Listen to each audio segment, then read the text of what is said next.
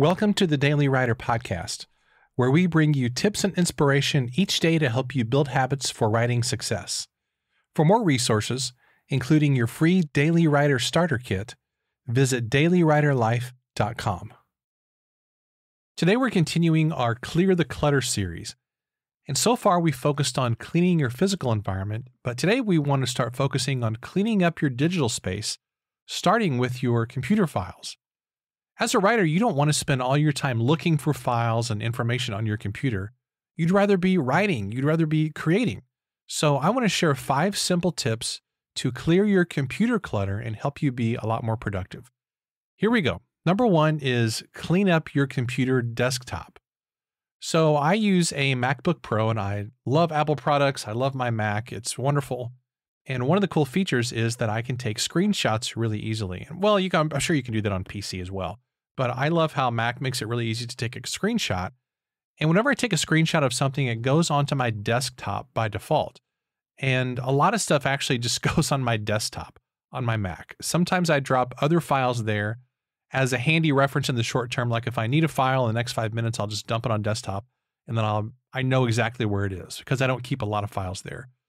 But what happens is that over time, it does get a little bit cluttered. So it's important to move those files from your desktop to their proper home in your filing system or delete those files if you no longer need them. A lot of times I'll take a screenshot and it's just something I want to upload to social media or whatever, and I forget that it's there, and then I'll look at my desktop and I'm like, oh my gosh, there's like 25 random screenshots there, so I just go through and delete those. And that's important because not only is it digital clutter that's taking up space on your computer, it also just looks cluttered, and there's kind of nothing worse than opening up your computer and just seeing a bunch of clutter there. It kind of has a way of just kind of making you feel a little bit down. Or maybe that's just me because I'm like a highly anal retentive person. So who knows? Whatever the case, it's probably not good to have a bunch of stuff just on your desktop. Okay, number 2 is organize your files into a few big folders. And what this does is this keeps things very simple and uncluttered in your list of file folders. And instead of having a long list of more specific files that you got to search through constantly, just have a few that relate to the big areas in your life or in your business. So I have what I would just call major file folders for the following areas. I have one for clients, one for the Daily Writer Club, one for the Daily Writer Podcast, one for writing in general. That's where I keep articles, books, that kind of stuff. One for business, and then one for personal. So that's how I organize my big files. And then of course, within each of those larger file folders, I have a bunch of file folders for more detailed things. Number 3 is use numbers in your folder titles to create a hierarchy. So the folders that I access most frequently on my Mac are Clients and Daily Writer Club. I'm in those folders almost on a daily basis. So the reason I'm not in my writing folder very often is because my writing stuff is, the vast majority of that happens either in Google Docs or actually the client stuff happens in Google Docs a lot of times. For stuff that is my own writing, for books and other content that's mine, as well as for this podcast, that happens in Scrivener. So Scrivener has its own deal that's, unique to Scrivener. So in terms of file folders, I don't access my writing folder really that often. But I do access my clients folder on a daily basis, as well as the Daily Writer Club. And for the Daily Writer Podcast, I'm in there a couple times a week because I batch create stuff for the podcast. And what I do is I have a numbering system that I use for those. So the way that those folders are actually titled is I have it titled 00 space clients. And then for the Daily Writer Club, the folder is labeled 01 space Daily Writer Club. And the reason I do it that way is so that the clients folder, which is the folder I access most frequently in my file system, I do it that way so that one is on top. And the way that those are organized in a list is that that's the first one that pops up. And I do it that way just so I can access the most frequent folders that I get into so that those are actually on top, and it's just more convenient that way. I know all this sounds probably kind of anal retentive, which is fine, but if that's useful to you, then I think that might be something for you to consider. Number 4 is to delete files that you don't need.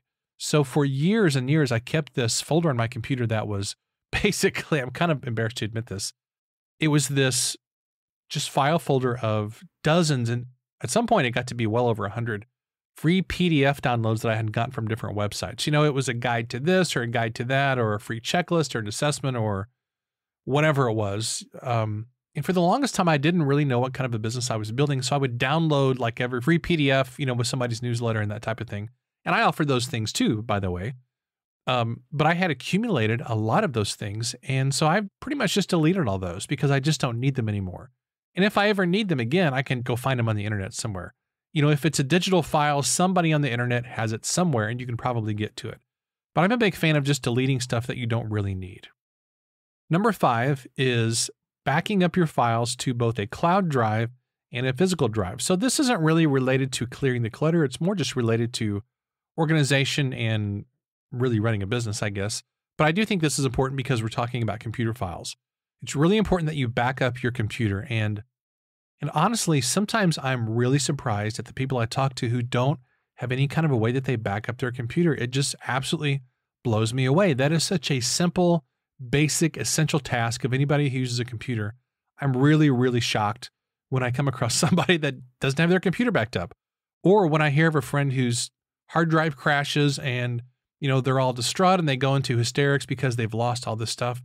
And then somebody, in the Facebook post or on social media or in a conversation, they'll ask, well, didn't you have all this stuff backed up? And the person will say, well, no, I didn't have any backups. And I just want to beat my head against the wall because I'm absolutely baffled by people who don't back up their computer. I mean, if you're a writer or if your job depends on your computer or if you use your computer a lot, which all of us do, why wouldn't you have it backed up? I'm just honestly completely baffled by that. So what I'm begging you to do, maybe begging is a little strong. No, it's actually not too strong. I'm begging you as a writer to make sure your computer hard drive is backed up somewhere. So I have mine backed up in triplicate. Well, I guess I have it backed up really in duplicate, I suppose. But I have 3 copies of everything that lives on my hard drive. I have the material that's actually on my hard drive, and then I have it backed up to Dropbox. And then I have it also all backed up to an external hard drive. Now on Macs, and I know you can do this on PC as well, but for Mac in particular, they have an app called Time Machine. It's a really cool feature of Mac that makes it super, super easy to back up your whole hard drive. And I've got an external hard drive that's plugged in via USB, and it's set to back up several times a day, actually. And I love that because I know that if my hard drive crashes or something goes awry, that everything is going to be backed up into Dropbox and an external hard drive. So if one of those happens to fail, then I'm not going to be hosed because I make my living doing writing and client work and, membership and podcasts and all that stuff. My digital stuff is really, really, really important. And I'm sure it is for you as well. So make sure that your computer hard drive is backed up. Now, let me share a bonus tip before I wrap up this episode. And that is, in terms of clearing the clutter and getting organized, I encourage you to have what I would call a holding space for notes and ideas. And what I'm talking about here is basically just having a dumping ground for stuff that it's an idea that you have in the moment, or you're in a meeting and you've got to take some quick notes, or just kind of a holding space. What I do is I use the Notes app on my Mac and also on my iPhone. I use both of those really on a daily basis, several times a day. And whenever I need to just jot down an idea or I want to take some quick notes, I almost always just use the Notes app. And I love it because it syncs instantly to the cloud, so it's always updated on both of my devices. And again, I use it all the time. It's super, super handy. You can access it very quickly. But then every month or two, I will go through all those notes because every month or two, I'll have 50 or 60 or a few dozen notes that I've accumulated. And I'll put those into Evernote, which is my digital brain, or I'll dump those into Scrivener if they need to go in there, or Google Drive or Google Docs or wherever they need to go. The point is just have a quick dumping ground where you can put stuff really fast. Don't use your email for that because if you've got 6,000 emails that are just notes to yourself, you're going to be massively stressed out. We're going to get to email actually here in a couple episodes and how to deal with that. But I encourage you just to have a dumping ground on your computer and on your phone, and then go through that dumping ground occasionally and do something with all those notes so you don't have this list of 5,000 notes and that kind of a thing. They need to go somewhere else where you can find them easily. The Notes app is not a permanent storage location, by the way. You should not treat it that way. Neither is email. The reason that people get stressed sometimes about these kinds of things is because they're using things as permanent storage that should not be for permanent storage. Email is for messages that should be sent and received and then deleted or put somewhere else. Your inbox should not be, this giant long list of notes to yourself. The Notes app should not be a list of things that's, 6,000 items long or 6,000 notes long. Use those as a temporary holding place for things and then put those in a more permanent place like Scrivener or whatever your system is. It doesn't really matter what your system is. I just encourage you to have a system where you've got a space for these little notes and little things, and then you're going to move those somewhere else. Since we spend so much time on our computers and our devices, it's important to declutter occasionally, not just decluttering our physical space or our homes or offices, but our digital space as well. And I think if you keep things simple, it makes it way, way easier for you. And again, this is why I just have a simple file folder system. I have a simple holding space for my notes, and then I do something else with those notes. Keep it simple, keep it organized, keep it clutter-free. And when you do that, you can spend a lot more time on writing and building your business and not so much time looking through files and trying to find stuff and trying to overcome being really disorganized. Here's today's challenge. Today's challenge is I hope that you follow through on all these tips, but the most important one by far is keeping your computer hard drive and keeping your files backed up. If you don't already do that, I want to encourage you to sign up for a cloud-based backup service like Dropbox.